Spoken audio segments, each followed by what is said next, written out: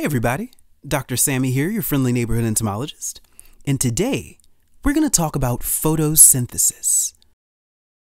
There's very little life on this planet that could exist without photosynthesis. It is the prerequisite for pretty much everything you see around you. It's how you get from the intangible light of the sun to physical bodies like those of humans or hungry caterpillars. But what does photosynthesis actually mean? I hear people say all the time that photosynthesis is the process by which plants make sugar from light. And it almost seems like magic. Light is not a substance. It is not made up of the molecular building blocks that compose all matter, and thus it doesn't have mass. You can fill a room with light and never run out of space. So how could you possibly make something physical out of it? Well, you can't. Instead, light is a form of energy being the capacity to do work. So this is where it's helpful to know word origin. The word photosynthesis is made up of two Greek words. It literally means light and to put together. That's right, in addition to being an entomologist, I dabble a little bit in etymology, just to make sure I'm maximally confusing to people. Anyway, you're literally using light to drive reactions that combine ingredients into new products, a form of work. So you're not turning light itself into material sugar. You're taking matter that already exists in the form of 6 molecules of carbon dioxide, 6 molecules of liquid water, and using the energy of the sun to power a reaction that combines them into a new substance, with molecular oxygen as a byproduct. Think of it this way. When you bake a cake, you don't say that you made cake from heat. It would be more accurate to say that you took flour, eggs, sugar, and butter, and used heat to combine them into something new. So sticking with our analogy, the ingredients for photosynthesis are just carbon dioxide from the atmosphere and water from the ground. With light to do the heavy lifting, carbon dioxide and water are put together to produce a carbohydrate, which literally means watered carbon. As you can see with this typical carbohydrate molecule, glucose, your carbon is attached to the same atoms that compose water, 2 hydrogens and an oxygen. This carbohydrate has more chemical energy or bond energy than the molecules of water or carbon dioxide that served as ingredients. Thus, the energy at the end of the process is much greater than the energy that the ingredients had at the outset. This means that photosynthesis is a sort of useful reaction that stores energy like a big biochemical solar cell. We call these endergonic reactions. And you might be able to see already why they would be so valuable in biological systems.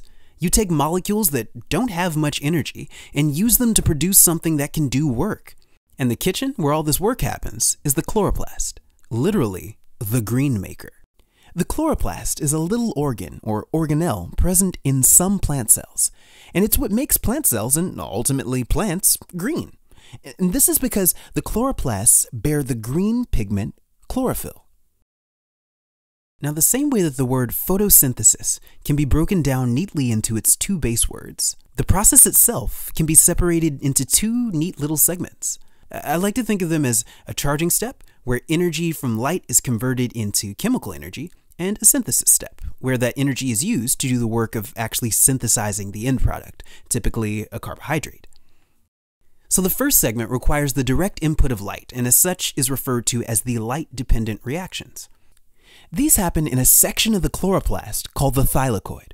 They form these neat little pouches, the inside of which is called the lumen, and the outside called the stroma. When a photon of light ends its 8-minute journey from the surface of the sun to the surface of a leaf, its energy is absorbed by the chlorophyll embedded in the thylakoid membrane. This energy powers a pump, which literally charges the inside of the thylakoid like a battery by moving the ions inside. As the charge builds up, the energy can be used to do work. But the next segment of this process happens outside of the thylakoid in the stroma. So to get that energy where it's needed, the thylakoid transfers the energy to a molecule called ADP, adenosine diphosphate, by adding another phosphate bond and making it ATP, adenosine triphosphate. Now you might have heard of this one.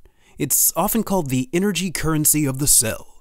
Pretty much wherever energy is needed for a cell to do work, ATP is involved. You might have also heard that the energy is stored inside of the phosphate bonds, and that breaking them releases the energy.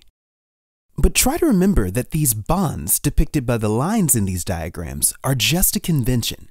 It represents an adherence of these atoms together via attraction, and it shows you where they adhere.